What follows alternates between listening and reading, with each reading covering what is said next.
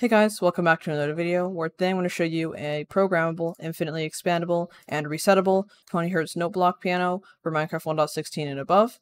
So what's unique about this note block piano in particular is that it can play a note block once every single game tick, which means that we can do things like hold notes. So I've set up this little chromatic scale that goes from the F sharp over there to an F sharp which is 2 octaves higher, which is the full range of the note blocks. So let's just hear that real quick.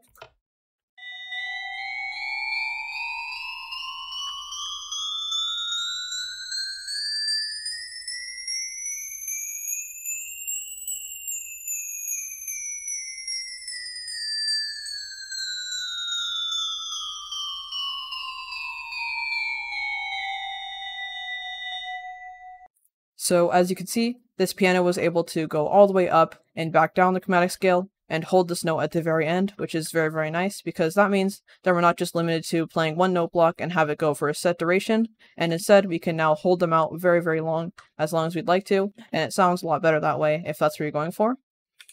But the chromatic scale is kind of boring, so behind me I have what I originally set out to play on this piano when I made it. So this idea came to me when I was making the Impostor pretty recently, and if you haven't seen that yet, then I recommend you check that out. I'll leave a link to that in the description. But basically, it was an Among Us themed piston door that when it opened or closed, it would play Among Drip before it. But before I ended up using Among Drip as the song to play before, I wanted to play the choir part of Gangster's Paradise, so that's what I've made here, just a little bit late. So let's hear what that sounds like.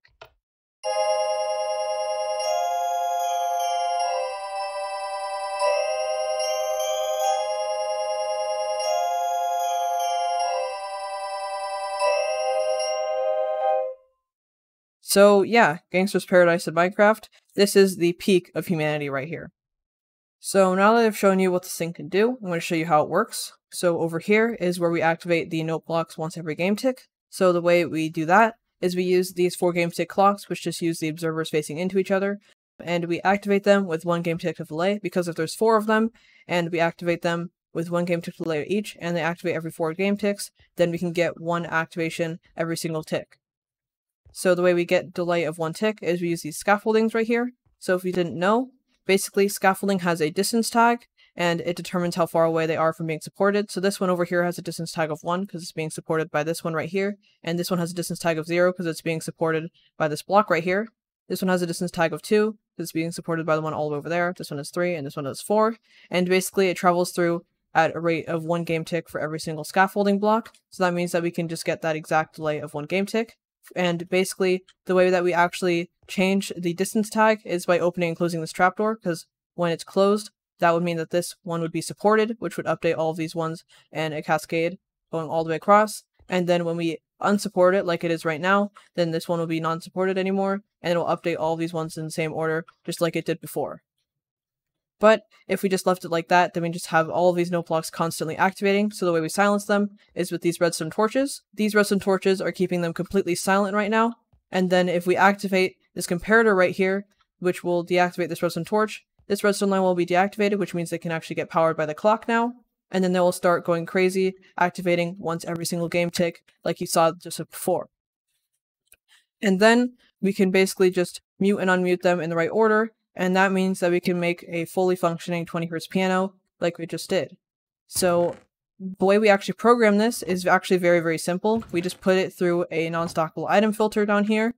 So these ones will be the ones that will actually activate the note blocks, and these ones are basically just rests.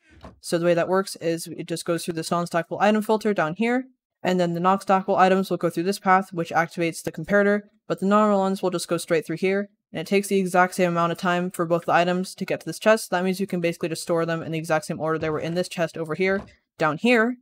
And then we can just unlock the hoppers later, put them through a drop-ovator, and then reset it very, very easily all the way up here. And the way we actually get different pulse lengths is because if there's more items, then that means that the items that will be going in a row will be constantly activating this comparator, and that means that they'll be unmuted for longer, and it can play as long or as short as you'd like to. And the way that we actually unlock all these hoppers is also very, very simple. We just have a lever right here which will turn on and off and activate or deactivate these hoppers right here through these target blocks. And we just have these repeaters set to the right delay so that they all deactivate and activate at the same time, so that it sounds perfect because they're all activated at the right time. and then they have the right amount of rests in between each one. So now that you know how it works, I'm going to explain how to use it. So down here is the clock that you'll need to activate before actually using it, so you can do that by activating that lever. It'll activate all of these observer clocks. And then when you want to actually play it, you can just unlock this repeater right here. And then once the song finishes again, you can just deactivate this lever right here, come back down here, and then you can activate your resetting system. And it's very, very loud, so I'm going to step away for a little bit. But if you come over here, then you can step into the danger zone a little bit and look inside of this chest. And once this refills with all of its items again, then you'll be safe to stop all of these dropper noises again because it's already finished resetting all the way. Okay, and there we go. So it's reset it all the way, and we can just stop it again by coming down here and activating this. And then when we want to turn this all the way off, let's say I don't want to activate it anymore, then I can just turn off this clock again, and it's perfectly fine to use for the next time. Also, you can play this without the clock on, so that it's not a 20 Hz piano, but instead just a normal piano, except it plays on the falling edge of these redstone torches. So we can hear what that sounds like with this example right here.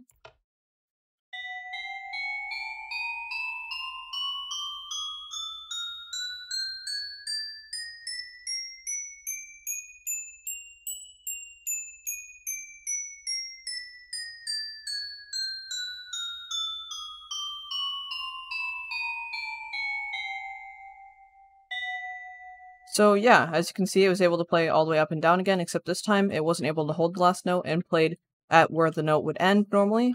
So the way you could fix that, instead of playing at the falling edge and playing at the rising edge instead, is that you could replace this block right here with a repeater, which would be facing into this block, and that way when the comparator gets activated, it activates the redstone repeater, which instantly activates all of this line of redstone. So now that I've shown you how this thing works, I'm going to show you how to build this thing. So the first thing you want to do is just place a block on the ground, make sure this is a solid block, and then put a lever on the side with a trapdoor on the top, and then put scaffolding right here, and then go 1, 2, 3, 4 blocks out from it like that. And then next to these scaffolding blocks, just put observers on the side, and then put pistons going upwards, and these have to be sticky pistons. And then put observers facing this direction again, and up here, just put some more observers, which will be facing in this direction right here. And then you can basically just expand it infinitely from this side with this little pattern right here. So basically we have the block that you want your note block to be playing with, and then the note blocks on top of them, and then a line of concrete right here, and one block out to the side like that, and then get a redstone torch and put this redstone torch right here, and then the redstone line right here, and tune these note blocks to whatever note you want to. And then you can do that on the other side as well. So you can just put a bunch of observers coming out of here, but you want to go out another block out of here on this side, and then you can put the same pattern over here. So just like this, and then this time put this line on the inside with a redstone torch on top, and then the redstone line on top of that, and tune them to whatever you want over here as well.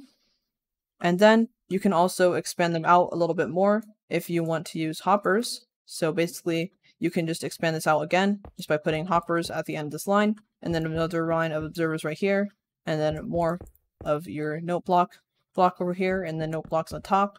And then you can once again put the line with redstone on top right here. And then you can expand that on the other side as well, and basically just expand this out as far as you'd like to.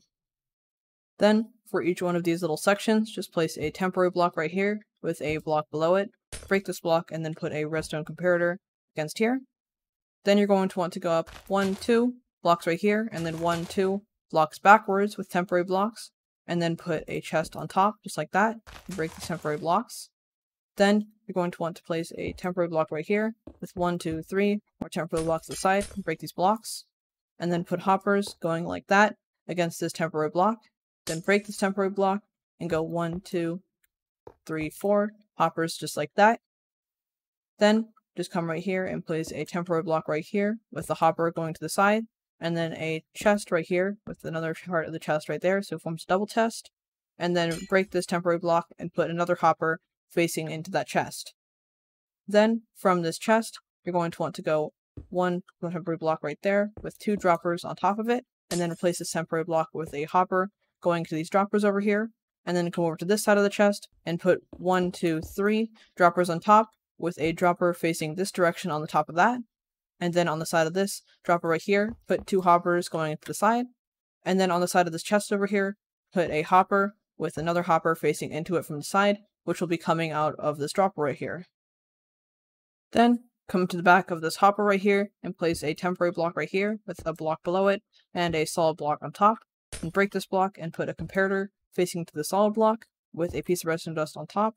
And then a block right here with a solid block right here and 2 more pieces of redstone dust with a redstone torch right here. And then go a temporary block down with a transparent block on the ground right here. Break this block right here and put a redstone dust on top of it.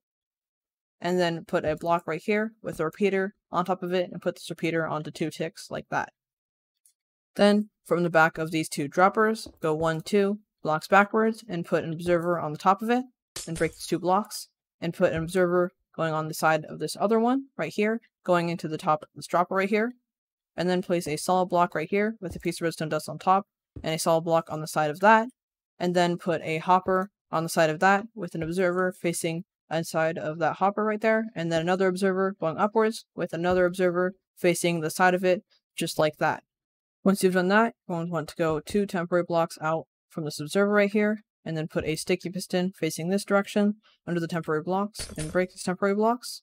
Then put a temporary block right here with a target on the bottom of it, break this block, and put a redstone torch right here. Then come down here and then place a line of blocks that will basically just go under all of these little things that you're making with redstone dust on the top of it right here. And then you're also going to want to place target blocks that go right underneath these hoppers along this line as well. And then you're going to want to build the rest of these little circuits right here. Once you've done that, it should look just like this. And then you're going to want to come down here to the target block that's closest to the center of this little area where there's 2 observers right next to each other. And then come to this block, place a block right here with a redstone repeater on top, and then put a block right here with a lever on the other side of it. And then you're going to want to activate this lever so that all these pistons retract and these hoppers all activate because they're being locked through these target blocks. And then go underneath these pistons and place observers facing upwards, just like this. And then once you've done that, it should look just like this, with the observers at the end of the pistons and all the pistons retracted. Then you're going to want to place a temporary block on the edge of this target and then a block below it, and then break this block. And then you're going to want to make a redstone line going all the way across right next to these target blocks, except the blocks that are above the redstone torches should have transparent blocks on top.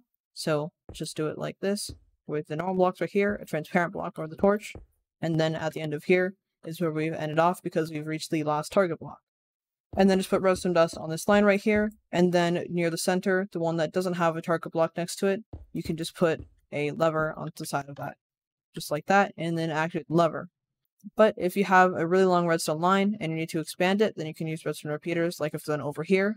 So how I did that is at the end of this lever, I've just activated this repeater on 2 ticks, and then over here, I've activated it with 1 repeater and another repeater so we can extend it further across. And that basically means that we can use this to extend this redstone pulse, but still activate them all at the same time. So now you're going to want to build the little safety system for this thing. So to do that, just come down here and then put a repeater, which will be facing into this one down here. And then you can power it through a block right here so that it's a little bit easier. And then you're just going to need to take the output from this lever right here and connect it via a redstone torch, connect it to this lever. So we can just do that really simply right here with a redstone torch right here. And then I guess we could just take this right here with a solid block, but that would go into this redstone torch. So we could use something like a button to redirect the redstone over here so that it won't go straight into this redstone torch. And then we can go down and around over here and then just bring this redstone on top of the block that the repeater will be powered by so that it will lock this repeater when this lever is off. And you can see a couple of other examples of how I did this over here. If you'd like to look at this in more detail, you can use the world download, but over here I used the same thing, except this time I had to use it a little bit differently because otherwise the redstone torch would just power this line. So I just used a redstone repeater, went into this block, and then put the redstone torch all the way over here, and then went down here and used the same button tactic to redirect the redstone, and then went into the same repeater. And then over here, I did something very, very similar. So you can see over here, I just went over here, I used the transparent blocks here so I didn't power this hopper, went down here with the redstone torch and the exact same thing, even with the button redirecting the redstone. And the reason I had to do that is because otherwise this hopper would be getting powered by this redstone line, and we don't want to block those hoppers like that. Once you've done that, you're pretty much done with this whole thing. So now I'm just going to show you how you can actually program this thing. So to do that, you basically just have to put in the non-stackable items as the note, and the more items you put, the longer the note length will be. So let's say we want 4 items worth of a note length, and then I want to have a couple of rests like that, so I'll just use a couple of non-stackable items, and then I want to play another note like that worth 1 item of a pulse, and then if I want to have another rest, then I have to have just 1 of a different type of item or a renamed version of the same item. That's what I've been doing, so it's a little bit easier to look at. And then I can just put another 2 like that. Let's say I want to do that. And then to actually use this, you can just turn on this clock so that it actually plays multiple times every single tick. So let's just unlock this hopper to actually play it.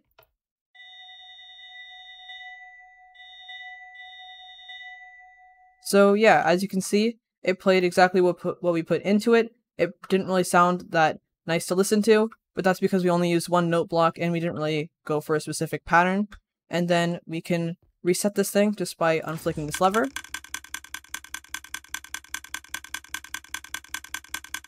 And after a little bit, these should be coming in, and that's all of them. So we can just flick this lever again, and then we can play it again if we want to.